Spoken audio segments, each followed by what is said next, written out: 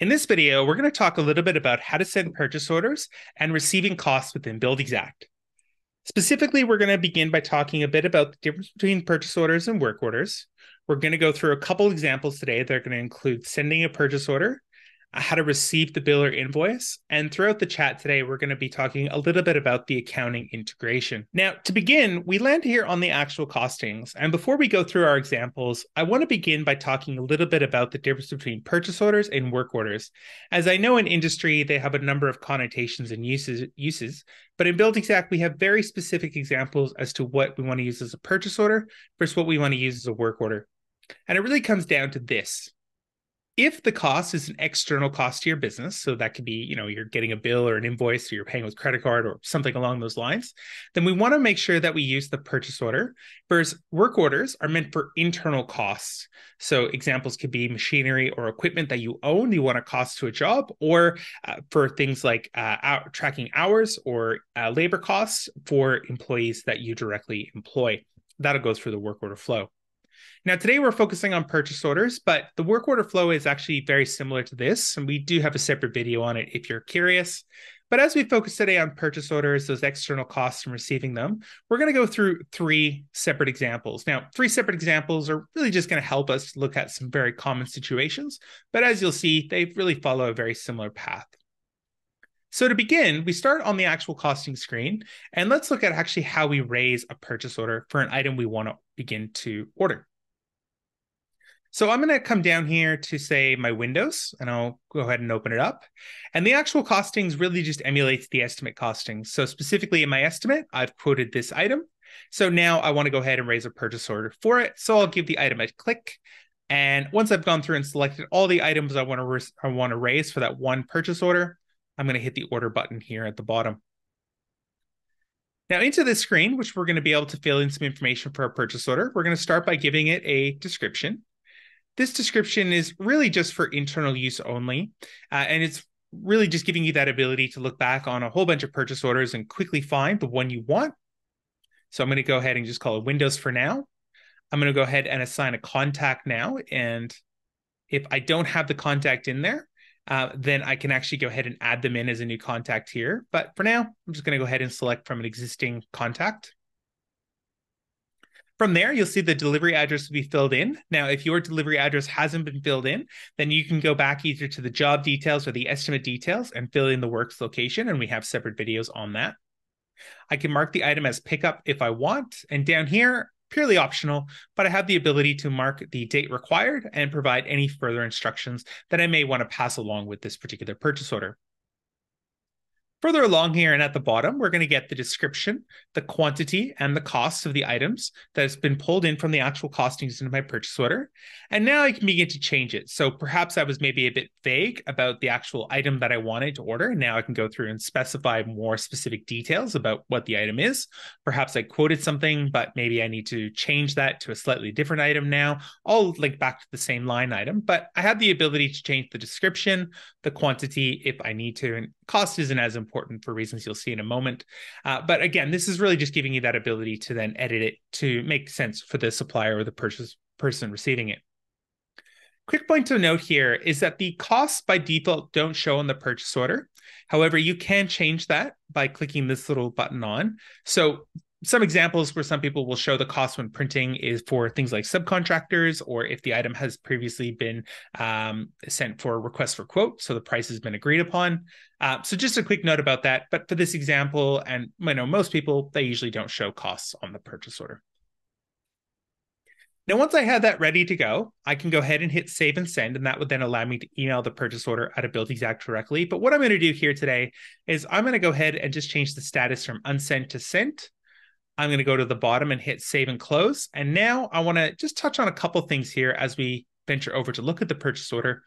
Chief amongst which is that once the purchase order has been rolled in, then this little item will appear on the order section. So letting me know that, oh yeah, I've raised that purchase order. So really, really helpful just to make sure you or somebody else in your business doesn't actually double order items, which we know can sometimes happen, but should be easily avoided because by checking this.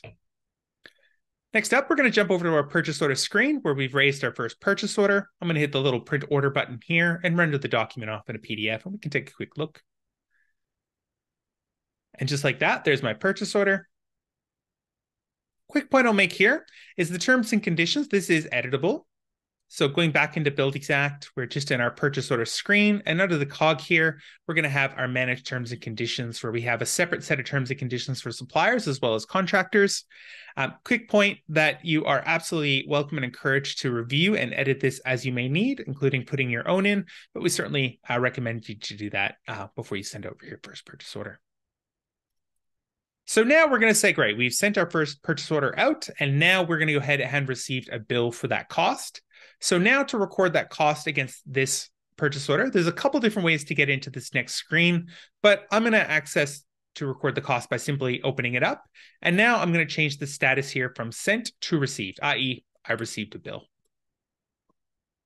From here, we get this screen, which we sometimes refer to as our accounting screen, because what we want to do here is we want to begin to fill in information like the reference number. This would be just like the bill number or something like that, and put in the invoice and receipt date. Now, chief amongst which is really that this information here is primarily wanted by your accounting system. So this, once we go ahead and mark either of these buttons at the bottom, then this receipt will be added into the integration queue, ready to be synced across to your accounting system. If you are curious about that, we do have some more videos on that to dig into in our help center. For now, though, what Buildxact is going to say is, okay, great. I ordered 20 items as a part of the original. How many did I get at what cost? And for this example, I'm going to actually change the price. I'm going to say I actually got it for a few dollars cheaper. And at the bottom, I can either mark it as received, and that basically just indicates I don't expect to get any more bills against this later on, or I can mark it as part received. And the whole goal of this is really just to flag and tag the item as either received. So you can look at the variance and you might then see you've saved a couple bucks. And so that marked as received just lets you know, hey, that's probably money that's going to be yours at the end of the day. Or if you've marked it as part received, that really, again, just indicates to say, hey, you've spent some money, but potentially you may get some more bills later on for that item. For this first example, I'm going to mark it as received. Scrolling down, that's going to put an invoice and receipt against this order. I'm going to hit save and close, and navigating back to the actual costings, you'll then see that the right-hand side of the actual costings will then automatically fill in. So now I can very clearly see on the left how much I estimated versus how much I actually bought. And you can see I've saved a little bit of money, specifically $260. I've spent 96% of the line item, and that will also then bubble up into the category costs as well and the overall job expenditure. So that's our first example out of the way, but let's go ahead and say that there's going to be any number of examples where potentially you're not going to send a purchase order out. And so the first time you're really going to be interacting with the actual costings is in a situation where you actually have a bill for that item. So for that example, we're going to go ahead and basically start exactly the same way. Let me grab, say, my plumbing, and I'm going to go ahead and tick the item and hit ordered at the bottom. We're still going to go ahead and give it a description. I'll just call it plumbing for now, and we're going to assign a contact. The real difference here is that because I don't need to send out a purchase order, I've just got a bill in my hand. All I'm going to do is just change the status now from unsent right to received. And from here, our process really just repeats. I'm going to put our reference number in. I could change the invoice and receipt date. But down here, I'm going to tweak this up a little bit more. And let's say that our plumber is going to bill us, more than once, essentially. They're going to come on site, do some work. Then they're going to come back a few weeks or a few months later and basically finish the job. So I can effectively edit the quantity and the cost to reflect what my actual invoice says. Let's just say they're going to bill me for 50%, i.e. 0.5. This side doesn't really matter too much in terms of how you get these figures in. What matters is that invoice total reflects the invoice total that you've received. So from here, I'm going to go ahead and mark the order as part received because I expect I'm going to get another bill for this later on. So we'll mark it as part received. It's going to add now the invoice and receipt onto this item. We're going to hit save and close. And now back here in the actual costings, I can see, yeah, look, that's what I estimated. That's what I've spent so far. So of course I've spent about 50% so far. And you can see again, the category costs are coming alive. So now we're going to jump on our time machine. We're going to go forward a little bit. And now we're going to have a second bill in our hand. And so now we want to record the final progress payment cost for this item. And so again, different ways to get into this screen, but I'm going to start by maybe ticking the item ordered and then opening the order up this way. I'm going to scroll down and I'm just going to add another invoice and receipt here. And really just repeating the same process. Now here, let's say that maybe there's a bit of a mistake or something like that, and they're just going to give us a bit of a discount. So, i.e., we're only going to bill us for the remaining 45%.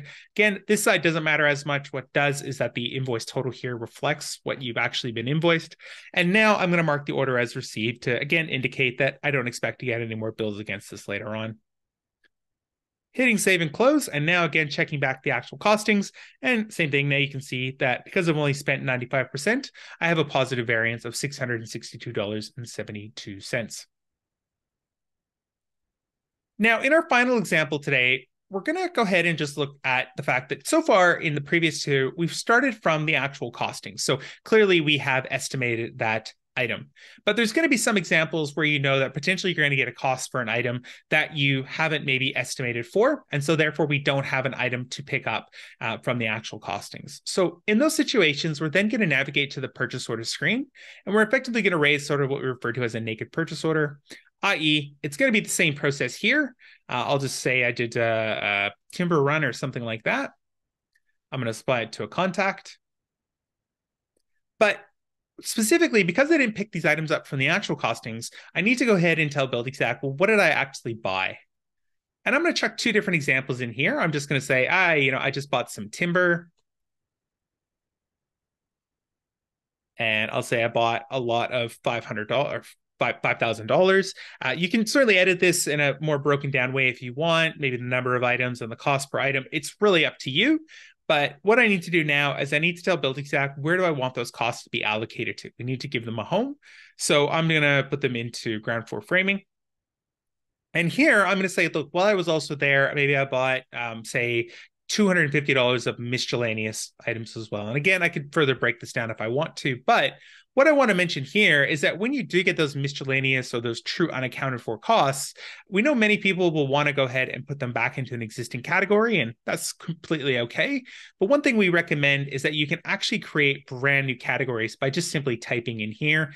And it really just allows you to basically sort of quarantine those costs, making it easier to look back at the end of your job and see very clearly potentially where some of those miscellaneous or contingency or unanticipated costs potentially may have arrived. So finishing here, we're going to go ahead and change the status now right to received, because again, we've got the bill in our hand. If we actually were sending the purchase order out, we can mark it as sent, but I'm going to go right to the receive stage. Again, putting in the reference, the bill number. I shouldn't need to edit these figures because I entered them in a moment ago, and we're going to mark it as received because that's the one and done cost for these items. Now going back to actual costings, what you're going to see here is if I go back up to my ground floor framing, effectively what's going to happen is because I didn't pick the item up from the actual costings, Buildxact is going to add a new line 6.5 for the item. And it's not going to have an estimated value in there, but it will have the actual total.